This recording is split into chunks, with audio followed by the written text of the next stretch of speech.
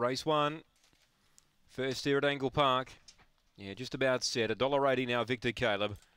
So he's been 240 to 180. Number 3, Victor Caleb. Set to run. First at Angle Park. They're set. Here's the lure. They're ready. Away, Victor Caleb second away. Fly Right leads early. Victor Caleb pressuring it now, though. 2 lengths away to Sutton Hardy as Victor Caleb ran to the lead. 5 lengths away in fourth was Rip It Ralph. Then he's a Marlowe. Marco Lee, then Win Some Money, and last that do. But Victor Caleb's off and gone. Fly Right battling on with Sutton Hardy, but Victor Caleb makes a mess of them. 1 by 5. Fly Right second. Rip It Ralph third. Sutton Hardy fourth. Then came Marco Lee. Win Some Money.